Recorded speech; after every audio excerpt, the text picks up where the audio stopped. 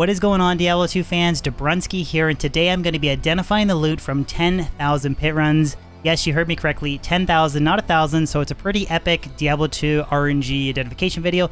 It will have timestamps in the description below, so if you want to navigate from sections like unique jewelry, to facets, set items, unique items, etc., they're there for you guys to use, so please take advantage of them. Also, a quick reminder before we jump into this video, if you guys do enjoy my YouTube content, I do stream twice a week on Twitch, a lot of Diablo 2 and of course Diablo 2 Resurrected content on the channel. So any follows on that platform would be very much appreciated. Again, of course, I have a link for my Twitch channel in the description below, twitch.com/Dabrunski125.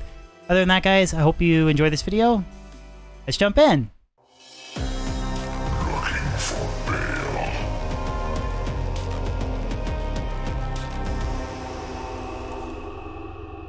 So the first thing that I want to do before I start identifying this loot is to give a huge shout out to Crec Plays Diablo. He is a Discord community member from my Diablo 2 server, and he submitted me these character files to make this video possible. I did not do these 10,000 runs, just being 100% transparent, so huge shout out to you, Crec. The work you put in to continue this series, I appreciate it, and I think the community does as well. And I do want to address one thing, because I know someone is going to say something in the comment section below.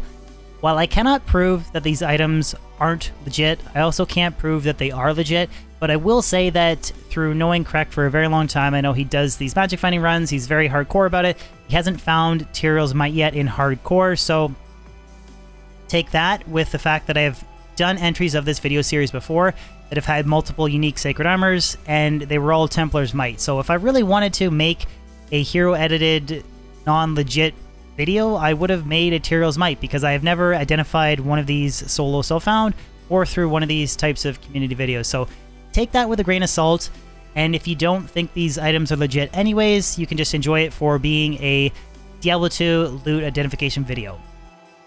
But let's just jump into it. Starting off, page 1, these are all of the runes that Crec found over 10,000 runs in hardcore Players 1 difficulty.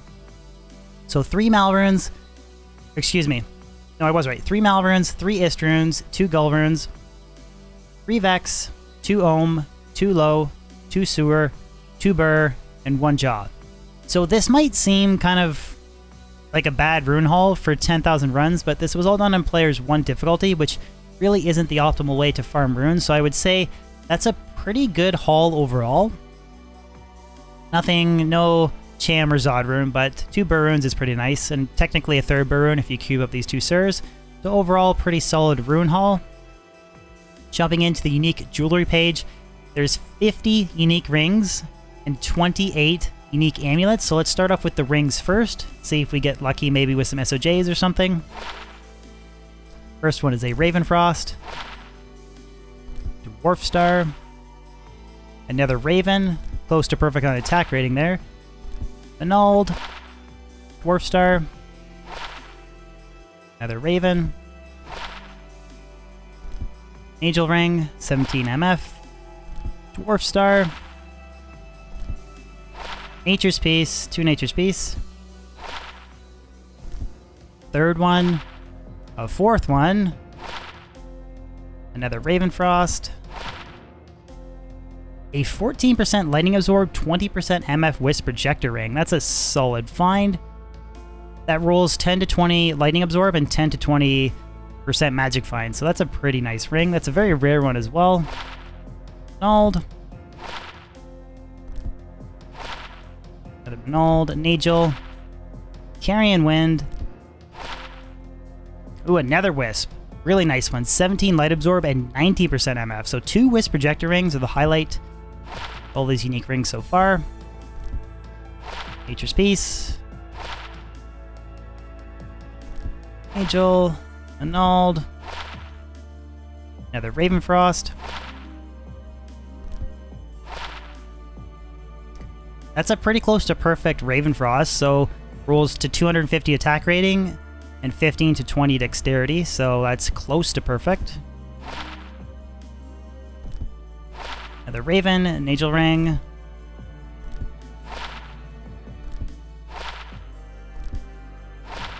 No SOJs or BK rings so far. Hey, just as I say it. A 3% lifesteal per hit BK ring, so that rolls 3 to 5%. It's a really nice ring to use. depending on the character. Another Ravenfrost. Annulled.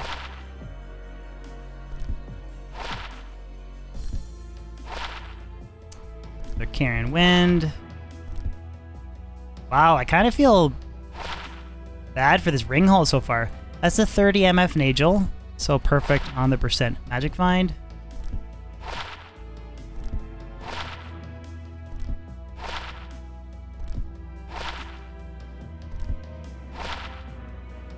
Kind of unfortunate. Another pretty good solid rolled Ravenfrost. Nature's Piece. And a Dwarf Star. Okay, so 2 Wisp Projector Rings and a BK Ring are the highlights from 50 unique rings. So that's kind of a little bit disappointing, I would say. I was hoping for maybe like 1 or 2 SOJs. Jumping into the amulets, Atma's Scarab. Sarah's Hymn. It's a really weird amulet. Geared for the Paladin, but nobody really uses it. Nokazon, another Atma's. 29 all-res Mara's Kaleidoscope. That is a really solid amulet. 1 off a perfect for the res. Crescent Moon. Eye of the Etlich. Another Eye of the Etlich. Another Sarah's Hymn. 2 to Paladin skills. Nokazon. Ketzai. Saracen's Chance.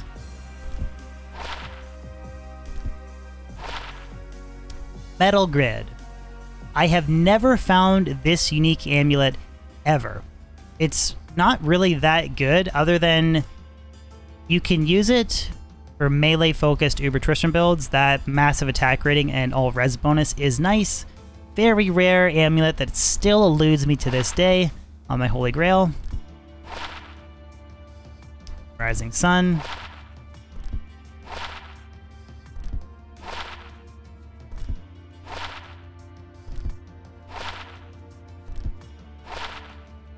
Another Saris. Alright, so the highlight from 50 unique rings and 28 unique amulets is 1 Metal Grid, a nearly perfect Mara's, 1 BK ring, and 2 solid Wisp Projector rings. So I would say overall so far pretty poor luck for the jewelry, unfortunately. Next page is the Facets. 5/4 Poison. 4/5 Fire. 4/5 Fire. Oh, those are really nice. 4/4 Light. 4/5 Poison. 3/4 Fire. So far the Facets have been pretty good. 3/5 Poison. 5/4 Poison. 5/5 Poison. Nice. First perfect Facet. 3/5 Fire. 5/3 Poison. Yep, 5/3 Poison. 3/5 Fire. A 5/4 Lightning, so pretty good. I mean, 13 Facets. 1 is a perfect 5/5 Poison. Put that in a D-Web or something for a Necro. Next up, we have 4 set Sacred Armors and 11 set Coronas. So this is the IK Body Armor and Griswold's Valor. So there's not really a lot that varies in terms of the rolls for these 2 items. So just showing you guys what they are. I'm not going to identify them all. 4 IK Body Armors and 11 Griswold's Valor helmets. Next up we have, this is the sword that completes the BK set. Again, not a lot of varying rolls or too interesting there, so I'm not going to ID them all. 10 total. And then 5 Nat's Claws.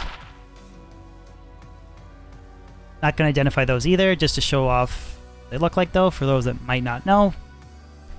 And the same thing, this is the second BK sword set, so he has 6 total. So this pairs with the other 10 on the other page. And then 5 Mavina's Diadems. This is a really weird helmet because it's not really that useful other than if you want to do a full Mav set, it's kind of cool. Or if you want to put increased attack speed jewel in it for 45 IS. I think it's the only helmet that can get that other than a magic helmet that has 3 open sockets. But so 5 of those. jumping into a little bit more of the juicy stuff here. Got 1 Griswold's Honor Shield and 4 Grizz Catasiuses. Now this rolls 3 to 4 open sockets. 4 is ideal. And the first one is 4, and a 3, and a 4, and a 3. That's really good. Like, getting 4 open sockets is top tier for like a Fireclaw Druid, Werebear. When you want that crazy increased attack speed, if you put like multiple Shale Runes in here, you can get over 100 IS. Pretty decent attack rating, or attack damage, so really interesting weapon. But very niche, niche use case, excuse me. And then 5 unique Scourges, excuse me, and 2 legendary mallets. So this can either roll Schaefer's or the other one. I can't even think of it off the top of my head. It's so bad. I'll probably see right now. Schaefer's Hammer. Watch me get 2 Schaefer's. I forget. I know what the opposite is. I can't think of it off the top of my head. And I don't... Stone Hammer or something. I forget. Anyways, 2 Schaefer's Hammers.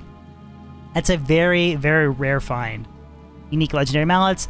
And then again, 5 unique Scourges. I really hope this one is an Ethereal Stormlash. Ethereal Stormlash with a Zod rune is a top tier, niche, very difficult, rare item. So we'll do it last. Horizon's Tornado. Horizon's Tornado. This is kind of like the bummer. It's not really that good. Stormlash. Very cool. Non-ethereal though. Okay, so 4 Horizons, 1 Stormlash for Crec. Let's hope this is an Ethereal Stormlash. And it's an Ethereal Horizons Tornado. That is a sucky feeling. I have one of those. Bummer. That could have been really, really amazing. Next up, we have 5 unique Warpikes and 5 unique Giant Threshers. So this is Steel Pillar, Stormspire, so not really going to identify them all. They're not too crazy or too exciting. That's all they can roll. Next page, sort of the same thing. 4 Gargoyle's Bite, 1 Ghost Flame, and then we have 2 of the BK unique swords. Or sorry, the Grandfather unique sword. I don't know why I said BK. Very, very cool, old school, unique item that a lot of you guys will remember. This one rolled 242 enhanced damage. And this one rolled 151. So there's a pretty big damage difference there. 145 to 528 versus 198 to 633. So very, very cool, old school, like prior to Runeword unique item. Now I have 3 Wind Forces here. 2 unique Berserker Axes, 1 Glorious Axe, and 1 unique Thunder Maul. Let's start off with the Thunder Maul. Cranium Basher. Booyah. That is a very, very, very cool, difficult to find unique item. It's not really too useful. It is kind of a cool find. Now the only thing that varies in the Wind Force is it rolls 5 to 7 or 6 to 8. I think it's 6 to 8 mana leech stolen per hit. It's 2 7s. Yeah, okay. So it's 6 to 8. So 2 7s and an 8. And this is Executioner's Justice.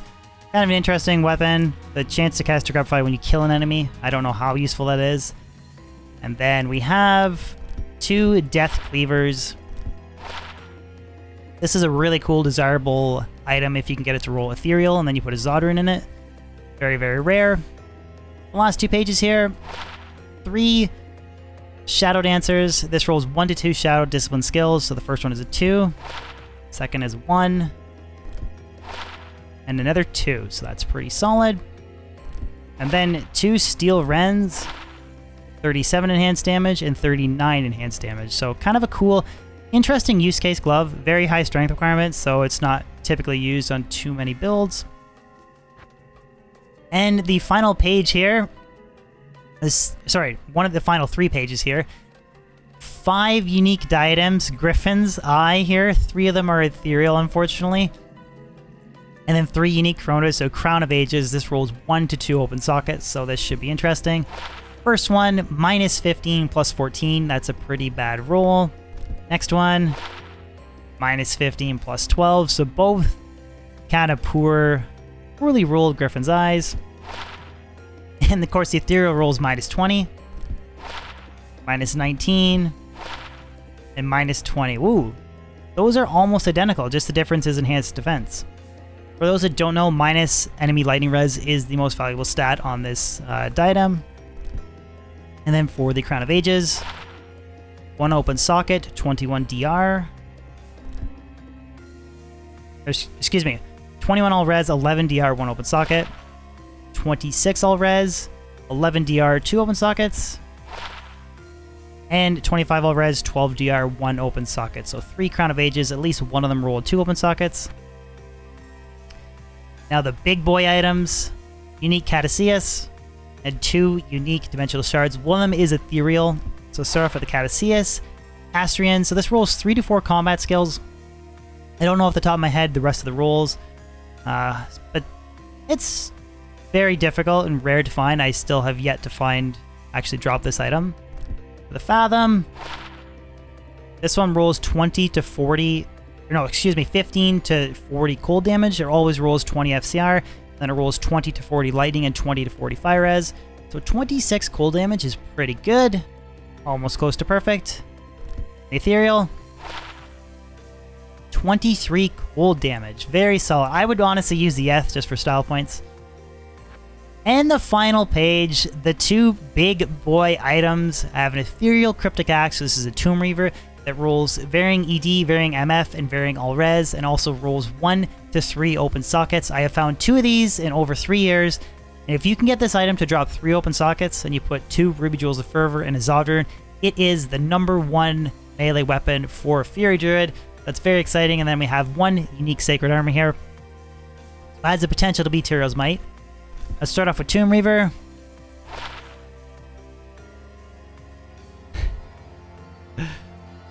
Oh man, did it.